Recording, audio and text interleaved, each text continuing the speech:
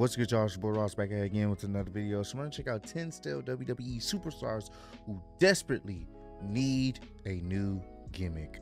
There are some wrestlers right now that definitely need some type of fresh up to their gimmick. Maybe it's gotten, it's run its course. Not every time, well, I wouldn't say every time, but wrestlers at some point, character-wise, have to switch it up, have to change it up, because you don't want it to get stagnant. You don't want it to get stale, and especially nowadays with the attention span being so shorter with audiences now, you kind of want to be able to freshen it up in some sense or some sort.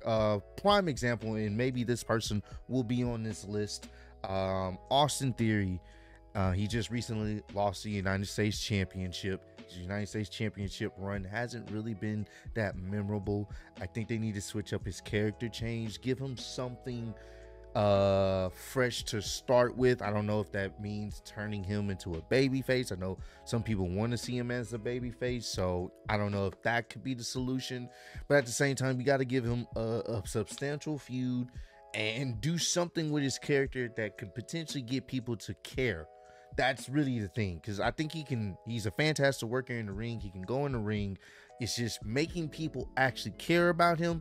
That is the goal. That's sometimes the hardest goal, in keeping people wanting to see more of him. So he definitely does need something to happen to his character, his gimmick, because right now it's not working. So, and there's some other people I'm sure that should be on this list. Maybe they will be. Let's check it out. Appreciate all love and support. We're gonna get right into this one, man.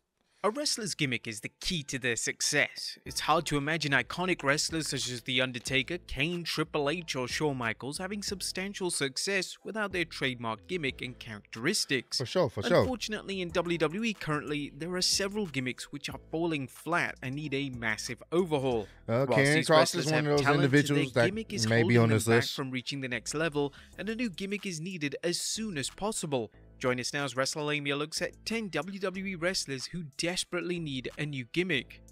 Be sure to subscribe and hit that notification bell for daily wrestling videos, and follow us on Facebook for exclusive lists. Also check out our new channel, WrestleLamia Shorts.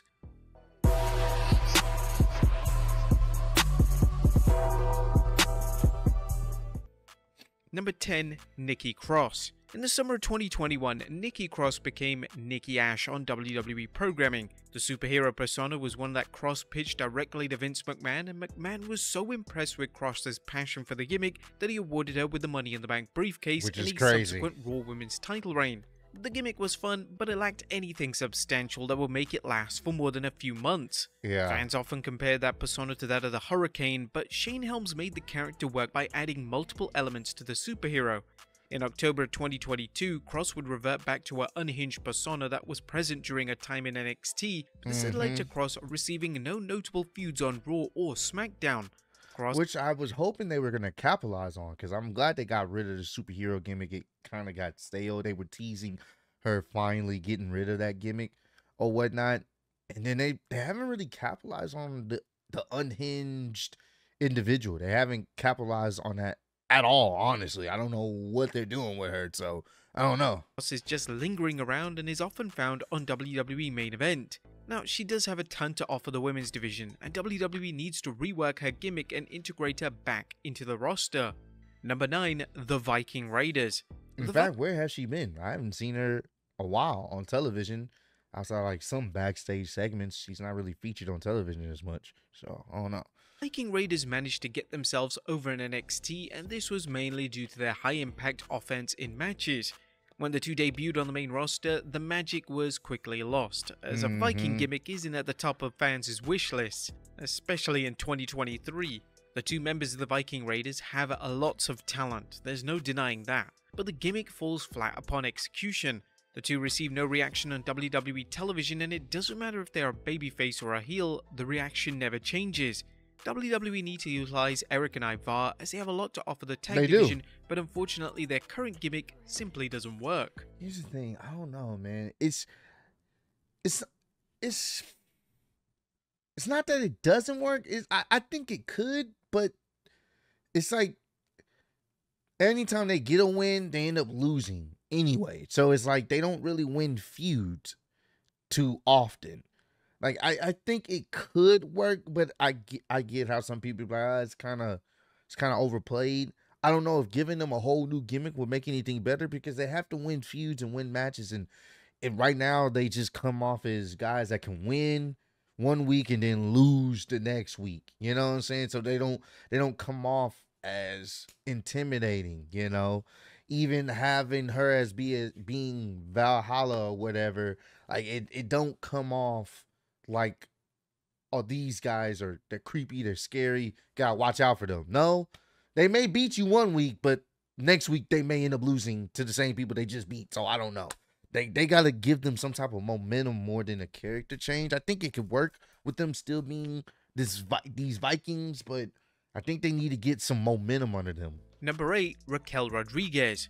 Since being called up to the main roster, it's been made perfectly clear that WWE see Raquel Rodriguez as one of the future stars of the women's division. The former NXT Women's Champion has been presented well, but there's one major hurdle in her ascending to the top of WWE, and that's her gimmick. Rodriguez's gimmick is literally that she's strong and imposing, but that isn't enough. She needs to build a connection with the fans, and her current gimmick isn't helping her achieve this. Wrestlers need character and substance, and whilst Rodriguez in all likelihood will have a decent career if she keeps up her current gimmick, a complete overhaul is needed if she's going to be a main event worthy presence in the women's division for years. I liked what she was in NXT because I believe at one point she was like a heel in NXT, but a dominant, very strong heel or whatnot. And now they obviously have her as this smiley, bubbled up, well, like bubbly baby face that's strong, but at the same time, she needs to not be smiling as much. She needs to be out there kicking ass and still be a baby face. You can still, or have her be like the anti-hero in a sense. And I like what they're doing with her recently with Rhea, because she been attacked by Rhea. She's not smiling no more. Liv Morgan, her partner, got attacked by Rhea, put on the shelf by Rhea. So she recently attacked her on Monday Night Raw, and I like that aggression. That's what we need more of. I want Raquel to be out there giving out the beats. She don't have to smile all the time. I think that's kind of hurting. So if they tweaked her gimmick just a little bit to be more serious, the antithesis, I think I said that right, antithesis of Rhea, but not a squeaky clean, bubbly baby face that's always smiling and happy to be there. No, someone that's there to kick ass. And hopefully this feud could really elevate her in that direction. Is to come. Number 7, Matt Riddle. Matt Riddle is one of the finest workers on the entire WWE roster. He's had a great run on the main roster, and his partnership with Randy Orton received widespread praise for bringing the best out of both men. However, since the Viper has been out of action with a back injury, Riddle has struggled to find a meaningful place on the card. They've attempted to give Riddle substantial feuds. He's feuded with the likes of Roman Reigns, Seth Rollins and Gunther, but Riddle's character work has been holding him back. It wouldn't be too controversial to state that Riddle's babyface persona has run its course, and WWE need to modify his character sooner rather than later. I don't know if him being a heel would even work. I'm gonna be honest with you.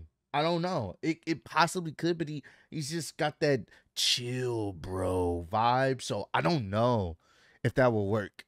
To be honest with you, I don't know. Changing him to be a heel per se. Maybe I think what would be cool, I think you can still have him be the chill bro guy, but be more serious. Like when he was feuding with Seth, he was serious. That was the most I actually cared about Matt Riddle. I'm being honest with you. Outside of him being teamed up with Randy Orton, which was pretty cool to see, their chemistry, Randy being more of the straight, serious guy and Riddle being more chill and then start rubbing off on Randy. I like that. But obviously Randy is out. So what I would have them do, have him be serious. Have him be a legit badass that can kick your ass, but he's relaxed. But when he's not relaxed, when he gets in that ring, I'm straight business. I'm going to beat the crap out of you. And then when I get out the ring, I'm chill, bro. I can appreciate that. Like I said, the most outside of the ring, him teaming up with Randy, when he was actually feuding with Seth and he was like, I'm going to F you up. I'm going to mess you up, Seth. That's the Riddle I like. The Riddle that's out there not joking around. He can have his jokes here and there, but I want him to be a little bit more serious. So I think they could do that. Many fans are speculating that Orton may turn on Riddle when he eventually returns, and whilst an Orton versus Riddle feud would be welcomed, WWE may wish to shake things up by having Riddle be the one to disintegrate the friendship. That could Number be 6, cool if he does come back. Butch is one of the greatest wrestlers to come out of the UK. Oh, yeah. Whilst his main roster run hasn't been exactly a disaster, the Butch character has evidently run its natural course. Please get him out of that. Butch is a great man. talent who has For a great sure. presence in the ring for his size, but his work as Pete Dunne was considerably better. And Without it would a be welcome doubt. to see Dunne return to the Bruiserweight persona. His work I hope alongside they Sheamus do. and Ridge Holland and the Brawling Brutes has been decent, but Butch needs to be utilized more on TV, and Yes. a gimmick change or a simple reversion to the Bruiserweight character may be a smart option for WWE to I implement. hope they do. Number 5, Dolph Ziggler. Man, I don't even. Dolph's a lost cause, bro. I'm gonna be honest with you. I don't think there's no character change that would help Dolph. You want to know why? Because at the end of the day, they're not gonna push him. This is as far as it goes. He has reached his ceiling. That's it. Doesn't matter what they do with him. Turn him heel, turn him babyface. It don't matter. Turn him into a tweener. It doesn't matter. Dolph is done. I don't care. It sucks to say that because I like Dolph as a wrestler. Think he's fantastic in the ring. But WWE has let us know time and time again, it doesn't matter. This is as far as Dolph as we'll ever get for you guys. So Over 15 years, Dolph Ziggler has been a fan favorite amongst fans. However, Ziggler is at a point of his career where he isn't going to be pushed into the main event scene unless he's doing something drastic. His gimmick seems to still be a mix of his classic show-off persona as well as his infamous "it should have been me" character, but the fans are at a point of disconnection with the character. They love Ziggler and love his in-ring work, but they have nothing to root for when it comes to a character that is tiresome and stale. Throughout his career, Ziggler has shown time and time again that he has the ability to deliver exceptional character work. His work with Rey Mysterio, The Miz, and even John Cena all highlighted that Ziggler is a big deal and can truly bring it when the time comes. Number 4, Johnny Gargano. When Johnny Gargano returned to WWE, fans hoped that Triple H would use Gargano in a similar manner to how he was used in NXT. Unfortunately, team him up with DIY. That's it. Team, not DIY, but you know, Tommaso Ciampa make DIY. You can have them be heels if you want to. Him solo right now, it's not working. It's not. And maybe you can say maybe he's been haven't been given a chance, but people haven't been as interested. So team them up right now. Make people interested, and then you can go from there. I think that could be a possible solution. That hasn't happened in any capacity. Whilst he's had some standout moments, he's just been lingering around the red brand with nothing substantial or compelling to do. It wouldn't be a controversial argument to state that Gargano is one of the finest workers in all of WWE. For sure. But is this enough in 2023 to warrant a push? What he needs with immediate effect is a gimmick overhaul. His generic gimmick of being an underdog babyface is failing to connect with the audience, and we know based on his work in NXT that he can deliver gripping character work both as a babyface or a heel. WWE's approach could be to reform the villainous stable known as The Way, which would allow Gargano as well as other talents such as Candice LeRae and Dexter Lumis to thrive, so it would be a huge opportunity for WWE. Number 3, The New Day. There's no doubt about it, The New Day are one of the most successful stables in WWE history. Without a doubt. The group have been together for almost a decade, but over the past few years, the stable just feels stagnant. Whilst each member of the group is immensely talented, something is missing from the group currently, and it could be time for WWE to look to change their gimmick as a stable. Perhaps the group doesn't need a drastic overhaul, but a heel turn or a slight tweak into a more serious side may benefit the longevity of the group. A heel turn at this stage will make sense, as the group do have grievances with the WWE, such as Kofi Kingston not getting another shot at the title in 2019, that would Biggie not getting a WWE title rematch in 2022, and Xavier Woods maybe being continuously overlooked. This could be an excellent storyline on TV, and no doubt the 3 members of the faction would be up for the challenge. That could work. Granted, we don't know Big E's situation, so that's a whole nother like can of worms, you know. We don't even know if he's able to even come back. But I do like the idea he proposed, the grievances they felt in WWE. You know, how, you know, Xavier Woods was overlooked and he was king of the ring. He won King of the Ring tournament. How Big E was overlooked in the WWE Championship. He got pinned. He never even got a chance to fight for the title again. How Kofi Kingston, he didn't even get a chance to fight for the title again. Like how they all got overlooked, but they've been some of the best merch pushers in WWE. They've been some of the best team players in WWE, and they continuously get overlooked. I would like that. Now, you don't even have to turn them heel. Just make them anti-heroes if you want to. Like, we're done taking the bull crap. Anyone gets in our way, we're taking you down. Something like that. Something. I want them to be more serious. I think the positivity stuff has been great, but I want them to get more serious. You know, you can have the goofy stuff every now and then, but a more serious New Day would be quite interesting. You know, it would be fresh, but once again, we still don't know what's going to happen with Big E. So 2. Austin Theory. WrestleMania 39 was designed to be the biggest night of Austin Theory's career. He would successfully defeat John Cena to retain his US title, and this victory should have catapulted Theory to the next level. For sure. Sadly, since WrestleMania 39, his gimmick has fallen flat and he seems underdeveloped as a character. Whilst Theory remains someone who WWE clearly sees a bright future in, a new gimmick is needed for Theory to truly shine. Yeah. He has a lot of positive attributes, and he seems to be getting better and better in the ring as the months and years go on. Yet he has yet to find that breakout character that screams world champion. Theory did previously have a gimmick that was similar to the former gimmick of Tyler Breeze, but WWE have pushed this aside in favor of a more serious approach, which sadly at the present time isn't working. And number 1. Yeah, I just said this. He obviously should be on this list. Once again, he lost the United States Championship. So maybe they got to switch him up now. They got to switch him up now. Apparently, on Twitter, he had posted a story of him being in like one of these wrestling documentaries on how he got into wrestling and how he fell in love with wrestling. And he posted it on his IG story recently. So maybe that could be a possible turn. He just lost to Rey Mysterio. Maybe that could be a possible babyface turn. Once again, WWE, they're not even really good at booking baby faces, to be honest with you. So I don't know if that's going to be a better thing. But I will say this: if they're able to make it make sense and it gets people's attention, it could work. But once again, you got to be able to find that balance of being able to get people invested. And it depends on what would be his feud going forward too. So I don't know if a babyface turn would be the right answer, but it's a possibility. We'll see what they do. They had to do something with him. 1. Charlotte Flair.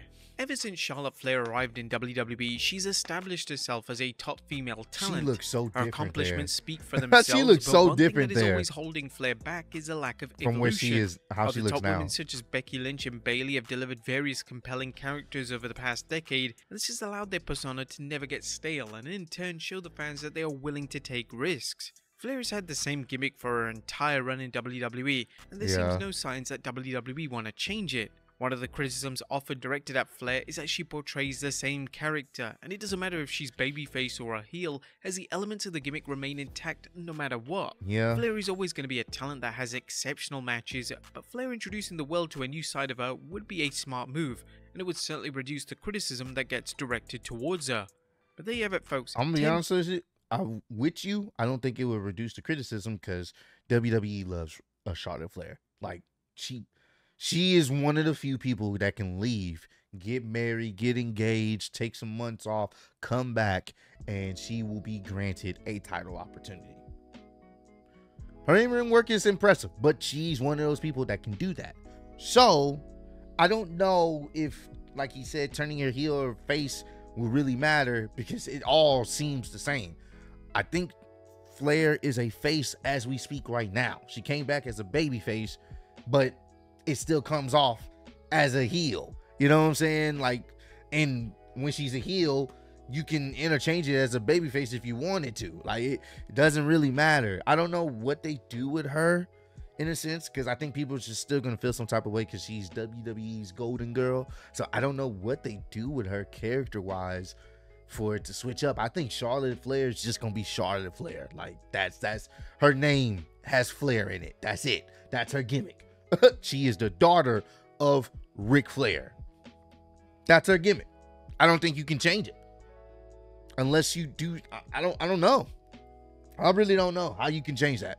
So comment down below. Let me know if there's some other superstars, WWE superstars that need some type of gimmick change, let me know down below. Who do you feel like deserve to be on this list, and who do you feel like their gimmick has gotten quite stale over the past few years or however long? But I appreciate all the love and support you guys showing on the channel. Road to 150K, and I'm still your undisputed YouTube wrestling champ of the world. Appreciate y'all kicking it with me. See you on the next one. Peace.